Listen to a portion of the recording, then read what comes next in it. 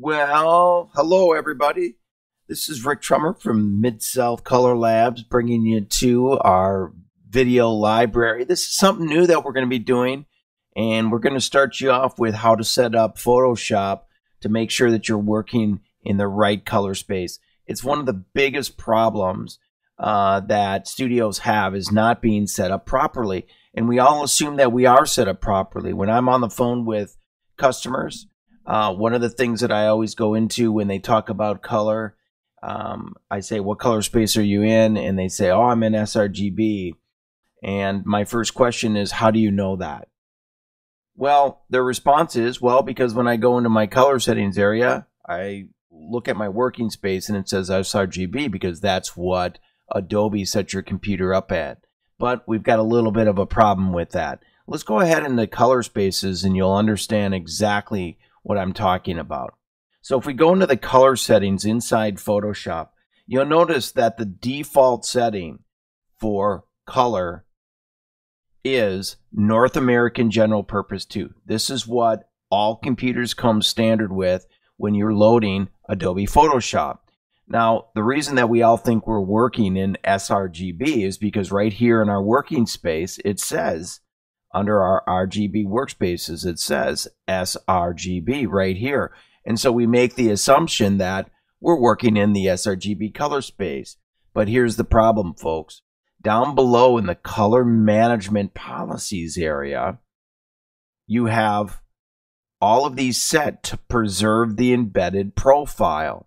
So if you don't have either your Lightroom set up properly to export to sRGB, or you don't have your ACR application from the bridge, Adobe Camera Raw, set up to export in sRGB, what happens is you're preserving the embedded profile. So although your color space is sRGB up here, you're embedding a profile that's Adobe. And guess what, folks? Both those applications export out of Adobe. That's the preset mechanism that is there. So basically what's happening is Adobe is actually telling us or forcing us into the Adobe RGB color space. And that's where the problems begin. So what I want you to do is that we're going to set up in this first lesson, we're going to actually set up, and I'm going to show you how you should make this your studio default. So all of the above assigned working spaces are absolutely fine. This is exactly where you need to be. But down below under your color management policies, what you want to do is you want to convert to working. That means that it's telling that no matter what it comes in at, it's going to convert to your working space, which is sRGB. You might as well take all of these and put them into convert to working, convert to working. So you want to be in convert to working RGB, convert to working CMYK, and convert to working gray. Now, the key to that, so you know where you can figure out where this problem is happening, is click on these three buttons down below. And what will happen is anytime there's a color mismatch, you'll have a little note that comes up that says, hey, we've got a mismatch in your color profile. What do you want to do? Well, of course, we want to convert to our working space. But that will figure out where the problem is. In subsequent videos, what I'm going to be discussing is how to set up both your Lightroom and your Adobe Camera Raw so that you'll never see a message like that. But for now, you want to have all of these set. So we're going to set to convert to working on all of these. Check these three boxes. You'll notice at the top then, your settings is now custom. Let's go ahead and hit the save button there. And we're going to call this our studio default.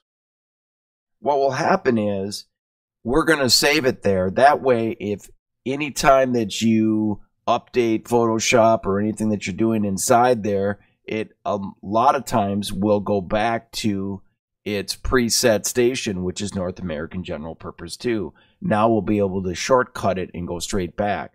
So let's go ahead and hit save. Now, I already have one of these saved in my system. I'm just going to replace it. And then the next thing that comes up here is a little comment area. The idea of this is that if you have employees or something and they're messing with your color space, that you write a little note to them. For the most for most reasons, you can just not do anything here. But if you do have employees, you may want to put in there, please do not touch my color space on this system, blah, blah, blah. Whatever you want to put in here, you can do that. That'll show up down here in the description area down below.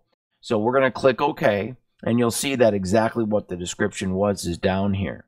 So we've got this set to studio default. So if anybody does make a change, let's say one of these gets put back to preserve or off, it'll go back to custom. But if you'll click here, you'll go right into your studio default, and it'll go ahead and reset all of that. Once you click OK, you're all set to go. So thanks for joining us for this first video from Mid-South Color Lab. We are completely here for you.